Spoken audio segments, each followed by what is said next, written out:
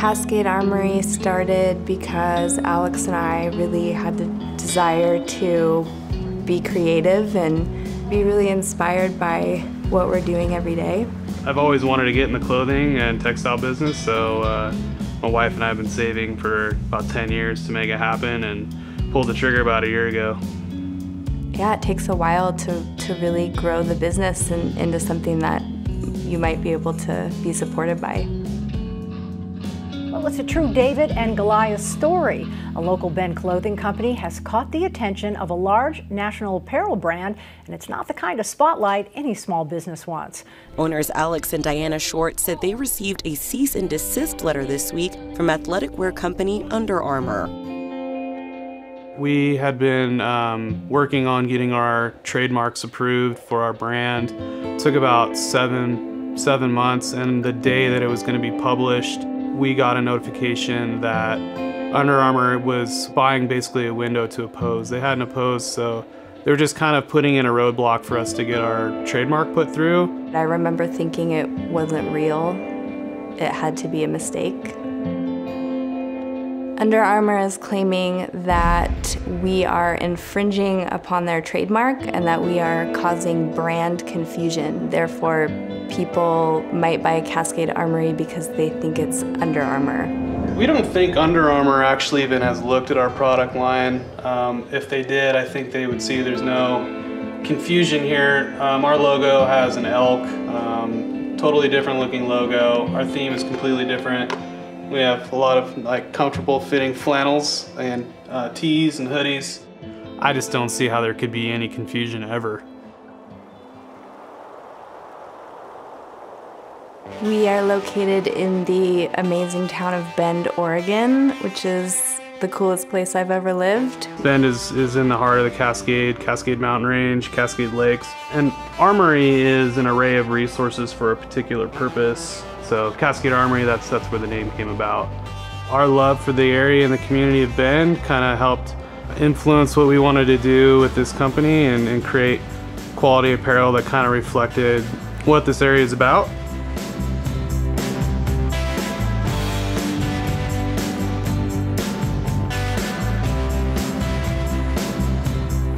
We're a very outdoor-oriented family. My daughter Amara, she's 12, heavily into skiing, biking, climbing, skateboarding.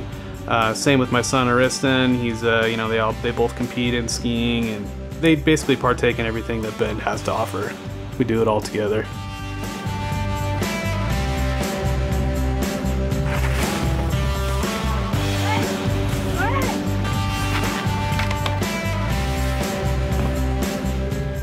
Bubba, you're charging.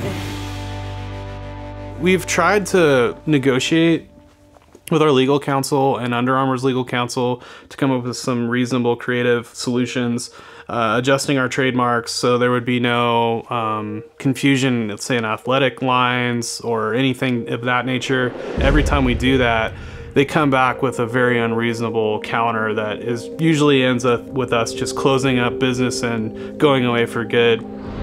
All the legal counsel we've talked to are all in agreement that this is a long stretch, that it doesn't really hold any merit, that there is no brand confusion, and this is pretty much corporate bullying at its finest. They throw their weight around because they can, and they have the financial backing to do it. Under Armour is acting in a fashion that befits a large company with a large legal budget. So I think their intention is to carve out a very large space where the only thing that says armor is Under Armour. Their impulse to do that, in my opinion, has gotten the better of them.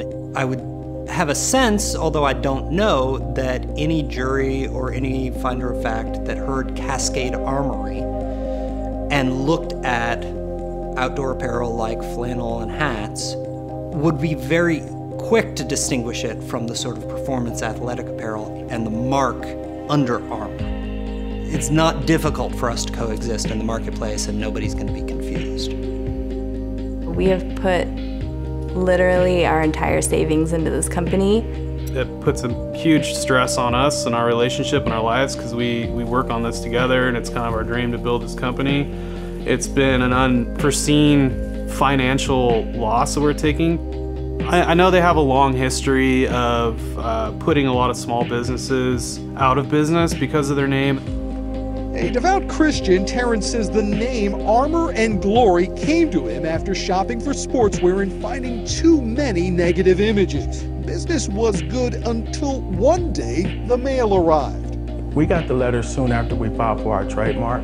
The letter was from sportswear giant Under Armour. It was a trademark infringement claim ordering Terrence to cease and desist, claiming Armor and Glory was a similar naming convention to Under Armour. You know, cease and desist, turn over all our apparel, pay their attorney fees. Their history of bringing these sort of things to court is to kind of like bleed people dry of legal fees. We've had the chance to talk with several of the other business owners that have had to shut down because of Under Armour, and they're such good people, and it's really a shame to see their hard work and dreams be taken away, and we want to take part in stopping big businesses from this type of behavior. If we have to go down the legal path and take this to federal court, it could cost us up to $500,000. So for us to fight it, we're going to have to do a crowdfunding, hopefully get the support of other, small business owners, and be an example that you can hold your ground in these situations. Right, exactly. Being a that's so cute. Small local merchant myself, we really appreciate these guys, and we certainly hope they get to keep their name because that's what it's all about. Let's hear it for the little guy. With your help, we are hoping that we can be the ones that are able to stand up to Under Armour and stop this type of behavior from happening. We don't want to fight. I would rather have them just go away and leave us alone, but I don't think that's going to happen. So we got to go down this route and protect ourselves.